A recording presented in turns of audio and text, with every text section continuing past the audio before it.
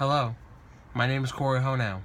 This is my persuasive speech, and I'm going to solve a problem that everyone watching this video is having right now, today. And I'm also going to tell you guys how to stop and solve this problem. Now, the problem today, it's not your gambling problem. It's actually the problem with how much you're paying for cable. So, everyone knows this. It's a part of the bills you guys pay every month. Your phone bill, your house bills, any of that stuff. But then you come to your cable bill. Numbers probably range from $100 to $200. Maybe even more if you're paying for, like, ridiculous stuff on it. Well, there's a very cheap alternative than cable. And it's internet streaming. Internet streaming services such as Netflix, Hulu, HBO Go, any of those are a perfect alternative for cable TV. And I'm going to tell you guys why. So, cable television, you have roughly 500, 800 plus channels. And you only end up watching 5 of them altogether. Let's say if you do that, you're only enjoying a small margin of what you actually pay for. Wouldn't you want to pay for what you actually watch? For example, if you bought Hulu, which is $10 a month, way less than spending $100 plus a month, you can watch whatever you wanted on there that they offer. Shows like The Walking Dead, Game of Thrones, all those shows that you love watching every week when there's a new season out. Watch those on Hulu, and they become available pretty much immediately after they air. That's one cheap alternative. Now, I'm going to give you guys a quote. I read this article.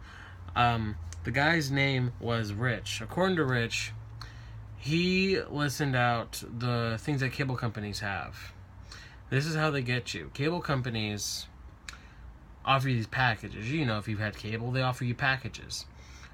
Well, they offer you certain packages that are standard at first, like, you know, local cable, the standard 100 channels probably, something like that.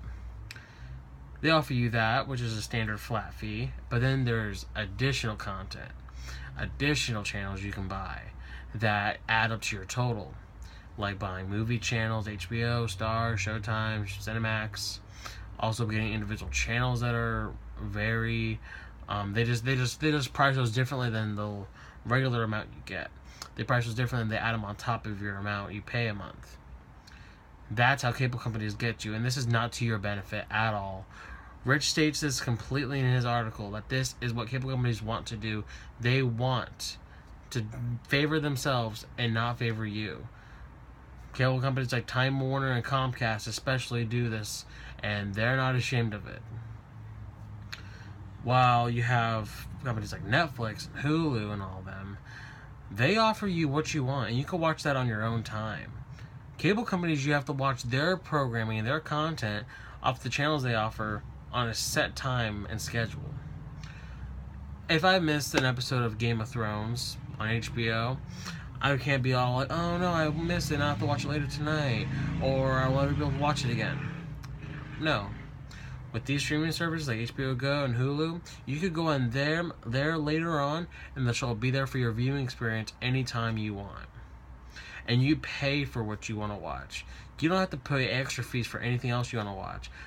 In my mind, $8 to $10 for something like Hulu or HBO Go, pretty cheap alternative to paying over $100 if you just want to watch Game of Thrones. It's an example. Now, my point is even more proven with this next quote. According to, I hope I'm saying her name right, Breslow, she had this quote that very much defines what I'm talking to you guys today and persuading you guys to follow through with.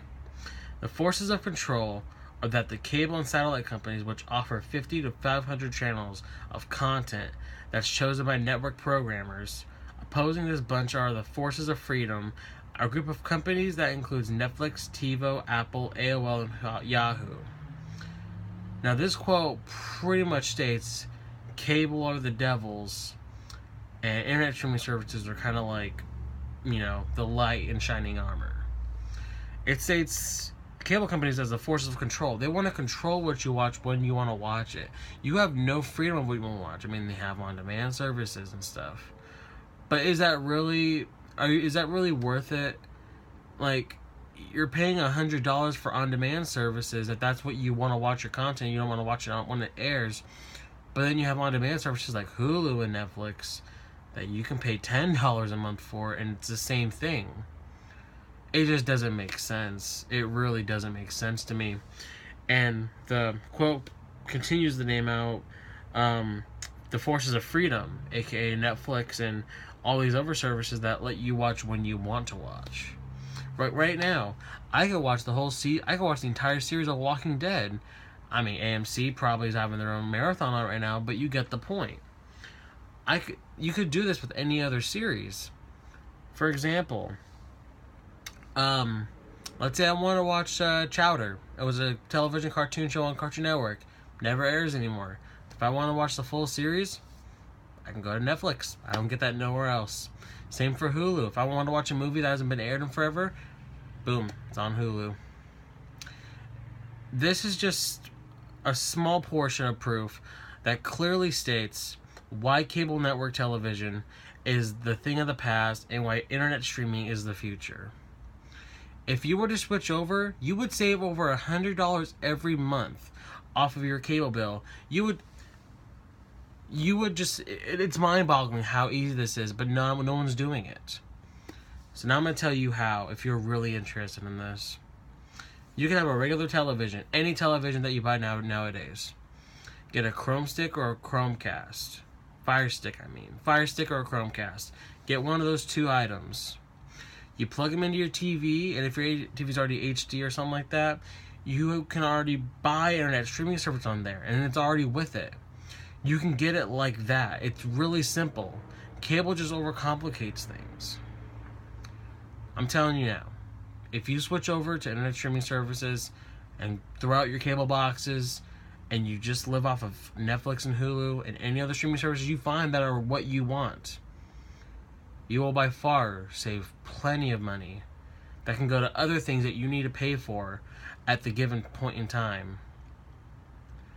Now please, let's move our future to one where we don't have to struggle every month paying for bills, and we can be entertained with television, but at a price we're happy with, and a price that we are content with paying, and not acting like we're signing a contract to the devil himself. I hope you enjoyed this speech. My name is Corey Honow, and this was the speech on why internet streaming services are way more better than cable television. Thank you.